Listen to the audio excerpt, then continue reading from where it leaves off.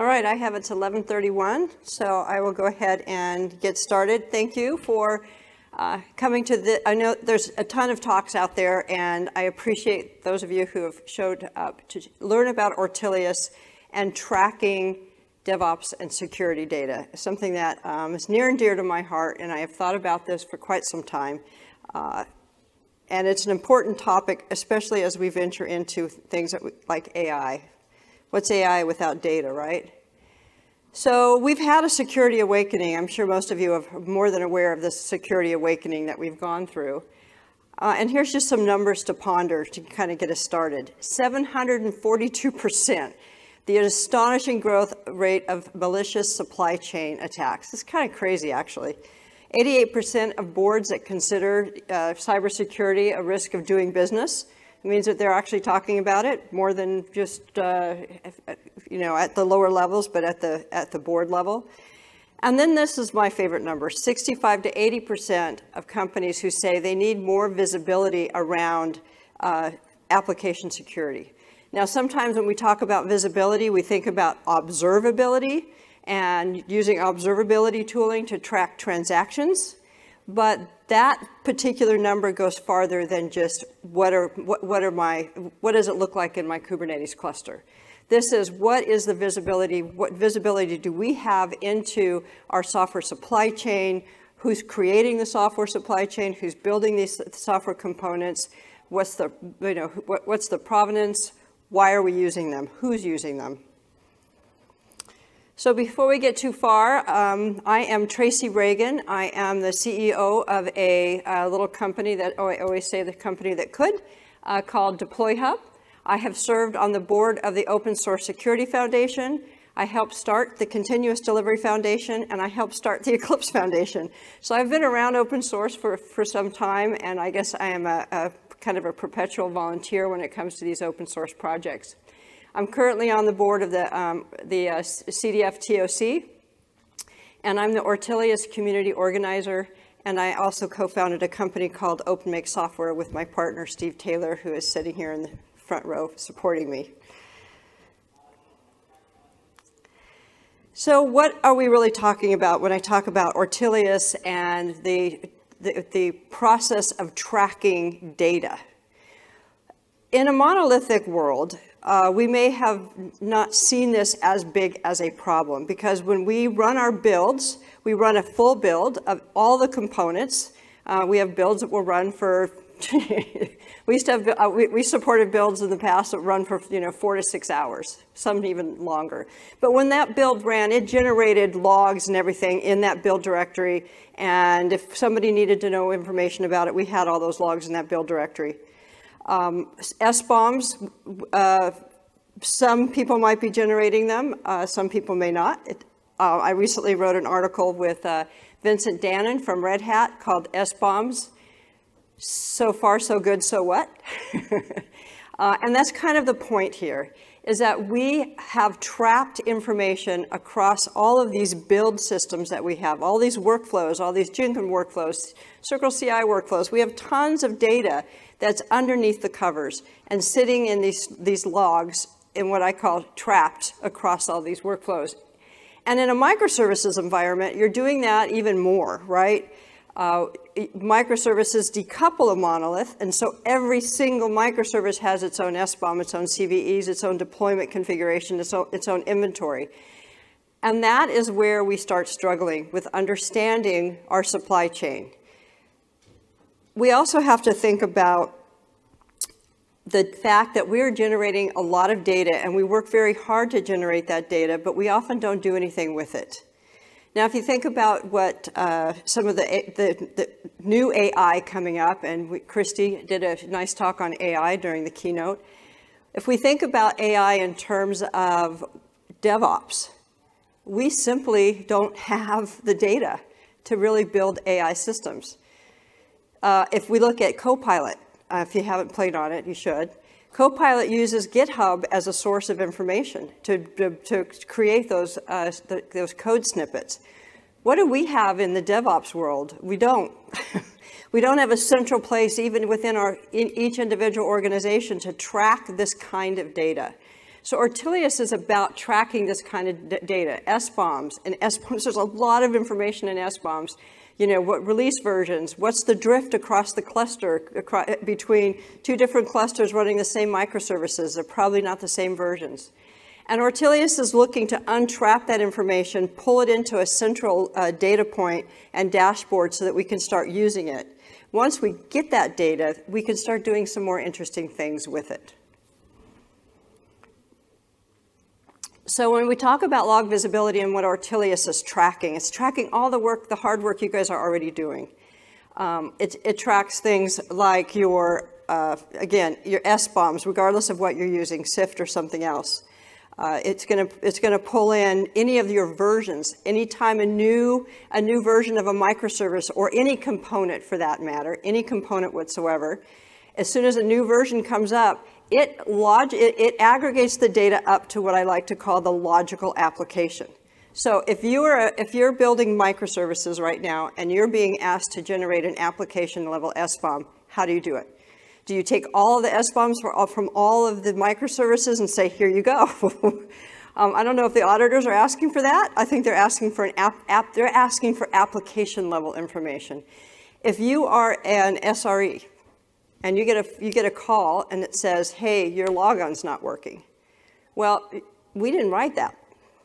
Who did? Where's the ownership of that? Something as simple as understanding who to call if a microservice breaks in your application can be challenging. It would even be hard to answer the question, what version of that microservice are you using for that version of the application? So Ortelius tracks that kind of information as well. It tracks a blast radius because it's starting to track this information and all these relationships from the SBOM all the way up to the logical application and the environments that it's running in. We're starting to see that if you make a change to one microservice, what the blast radius is going to be. This microservice is a high-risk microservice because it's going to impact 15 of our most important applications we're running within our organization. It's that kind of level of information that begins to build an organization's security profile. So Ortelius can gather data from any source, and we are pulling it as quickly as the open source community can build the ability to suck this information in. We're pulling whatever we can pull in. So we can pull in information from GitHub Actions, for example, from AppCo, from SIFT, as I mentioned. We track things that are happening in Quay and Docker Hub.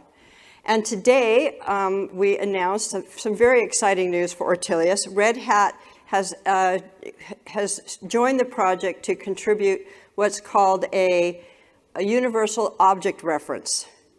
A universal object reference is basically an artifact repository that can manage any kind of artifact.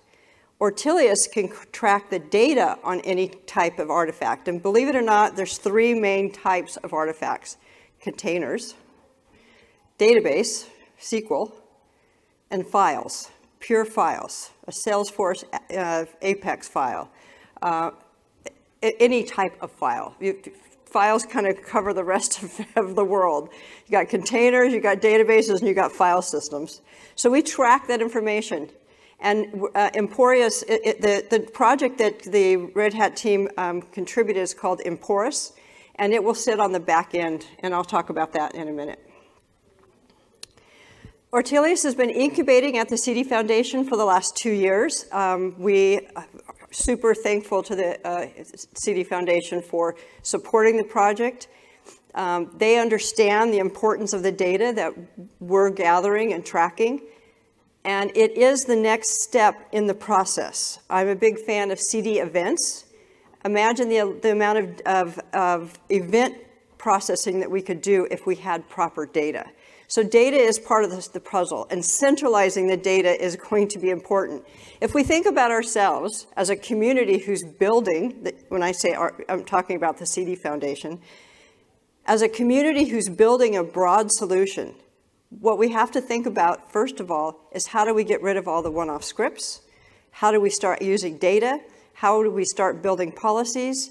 And what can we do to fix the interoperability problems? CD Events is fixing the interoperability problems. Ortelius is worried about gathering the data. And we have, there's CNCF tools that are out there that are helping with building out the security profiles. So I say, you have the data, let's make it actionable. What is actionable about that kind of data? So first of all, you've got to centralize all of the DevOps and security data. One is not good without the other. Certainly, you might generate an SBOM, but what you need to be able to do is track where that particular component is running. Again, in a monolith, it may be a little easier, but it gets more complex as we decompose. So we have to combine the security, SCA, and DevOps information to have the complete picture. One piece is not enough to tell the story. It's just a chapter in the story. How do you view open source packages across your entire organization? When Log4j showed up, how many organizations scrambled to figure out where it was running and what had to be rebuilt? And what versions? All of us did. Ortelius answers that question. How do you version microservices? And now, of course, you can check them into Git, or whatever repo you want to, but there's more than just the microservice itself. It's the microservice and all of the data that's connected to it that needs to be versioned together. How do we see the logical application? And that's the other thing that Ortelius is doing, is creating a way for teams to create a logical application that once it's created, every time an underlying service gets updated, a new version is created so that you know you have a new release candidate even though you didn't run a build. And that's what happens in a microservices world. In the monolith, we have a process that runs, we have a build, we have a new release for our build. It may or may not get released, it may not get deployed, but at least we know we built it. Our CI/CD Jenkins ran our build, it created our new release. In a microservices environment, you may have an underlying component that you're dependent upon that got rebuilt, but that doesn't mean you knew about it, and it doesn't mean that you had deployed it. It just means that it got deployed out there, and now you have something broken, and you may not know why. And that's why a release number for a logical application is critical. Ortelius has a CLI. It has a command line interface. And if I was to say where it sits in the process, it pretty much sits kind of, if we had the left-hand side dev and the right-hand side ops, it fits kind of on the ops side. Initially, you do your git commit signing and your source and repo scanning, and then you start creating your image, and that's when Ortelius is interested in the data. It starts getting interested at the point in time that you build, you create your image, you get your SBOM. You're going to push that out and register it so that we can start tracking the changes in your logical application and where it's been deployed and what it's consuming. Because we're going to take that SBOM information, we're going to bring that in, and we're going to continue aggregating that data up, creating a pretty massive set, a pretty big set of data that now you can build some logic around. You can build some policies around. A policy might say, if this microservice is used by more than 20 application teams, it has to go through a more stringent release process. That would be a simple policy. So the architecture, the new architecture, this is an image of what the new architecture looks like that we're currently working on. It includes a UI that the Emporus project will use. So Emporus will be a back end that will store the objects themselves. In the past, we've not been a repo. We're just a data collector. Emporus is going to add that back end. We also got a grant from Ripple to create an immutable SBOM ledger. So the team is working on that, and if any of you out there are interested in helping an open source project, we would love to have you. There are bounties because we got grant funding, so if you want to get paid for your work, there are bounties out there to help with some of the pull requests. In the middle, there is an Arango DB because there's other information that we have to also do, like login and security information and tracking what we call domains. And most of it's going to be pushed through the Ortelius REST APIs.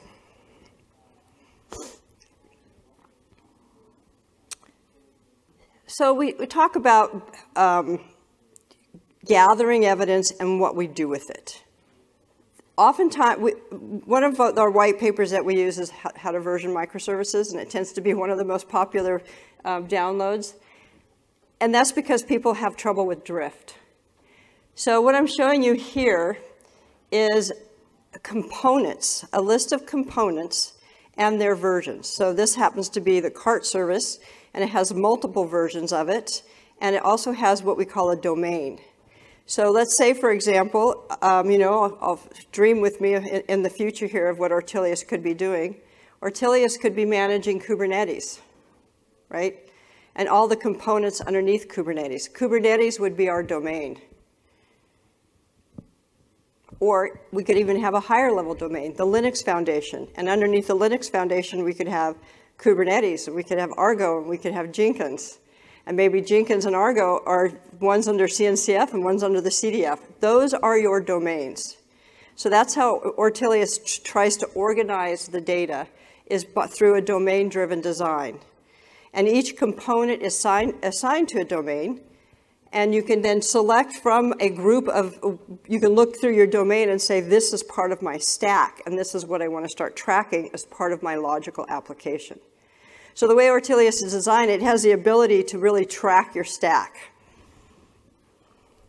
Now, once we have the components, we start pulling information in about those components, like CVEs, for example, or their license consumption. Any of the data we get from the SBOM, and once we have that data, we can generate the CVEs.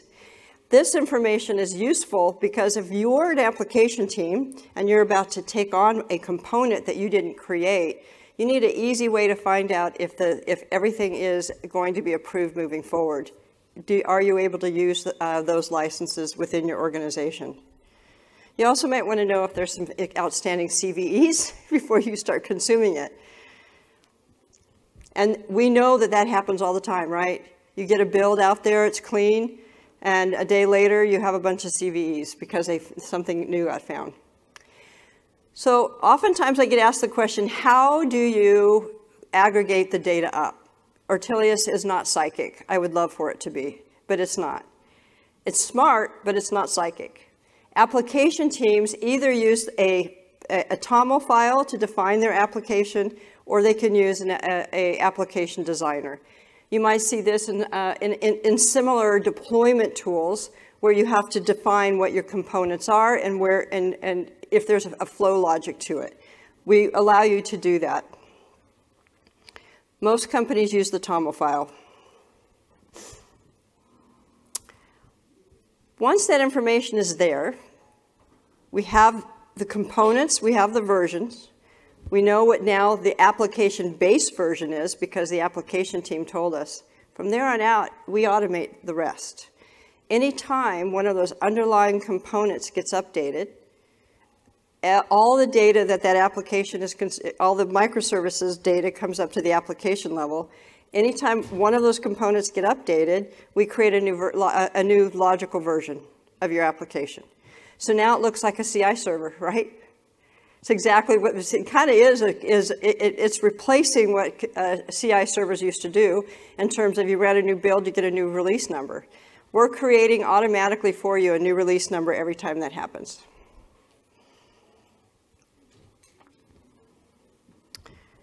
Now, why is that important? It's important because every time you get a new version of your application, even though you may not have built it, you have new SBOMs and you have new CVEs.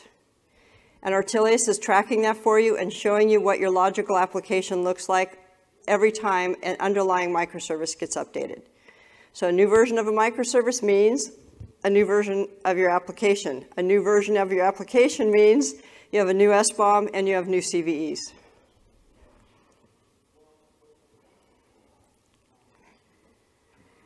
Now, why is that important? I could stand up here and give you a big, long list of things that is super important. But if we just go back 18 months ago, December of 2021, when we were all asked to say, tell me where log4j is running.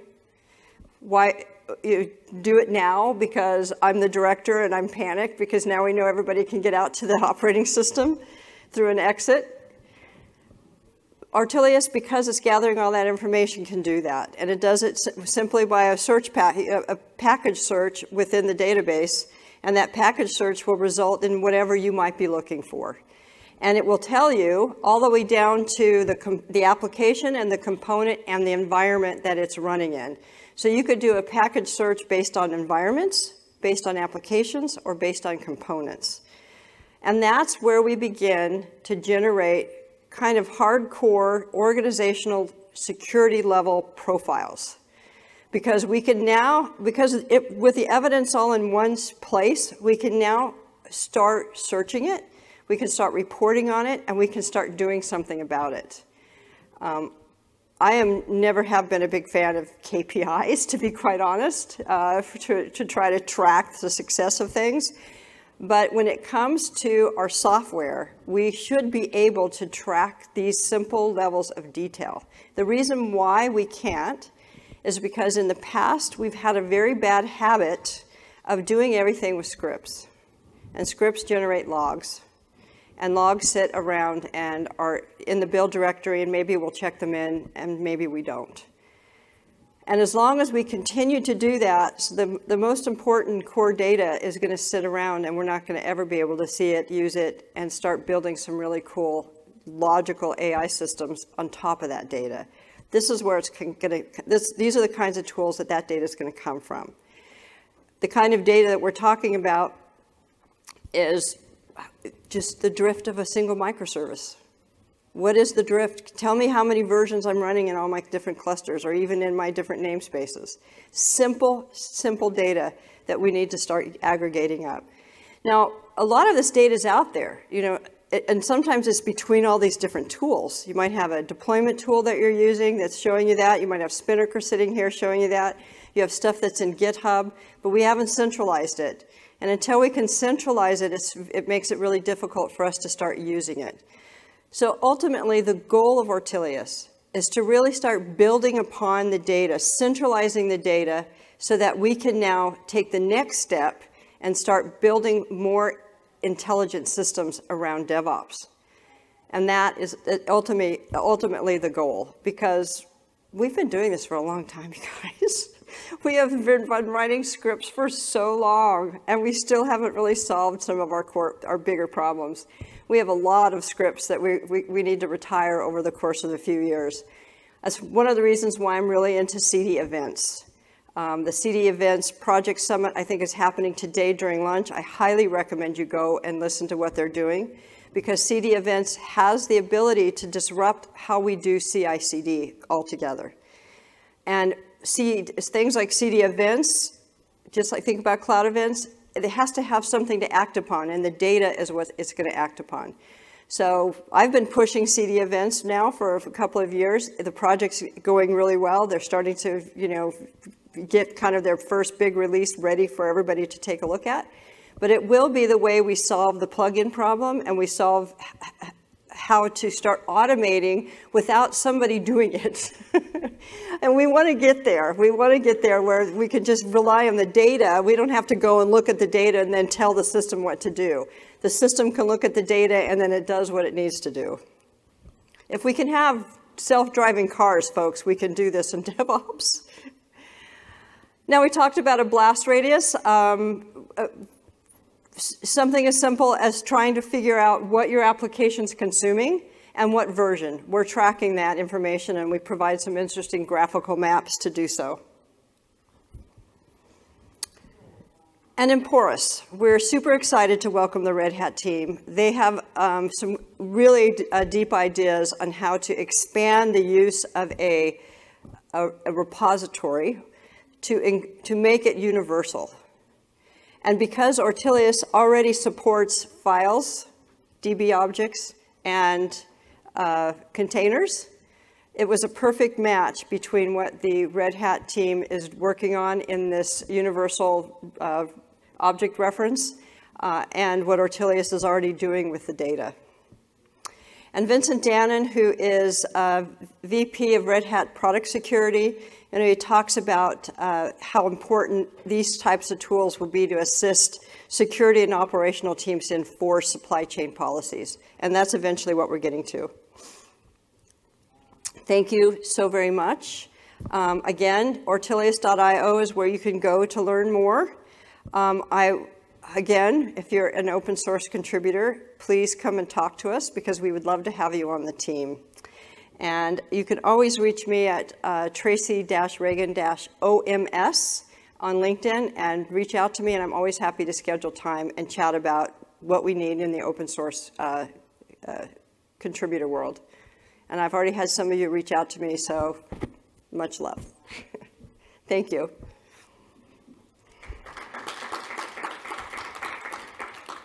Can I answer any questions? I know this is a disruption in our model.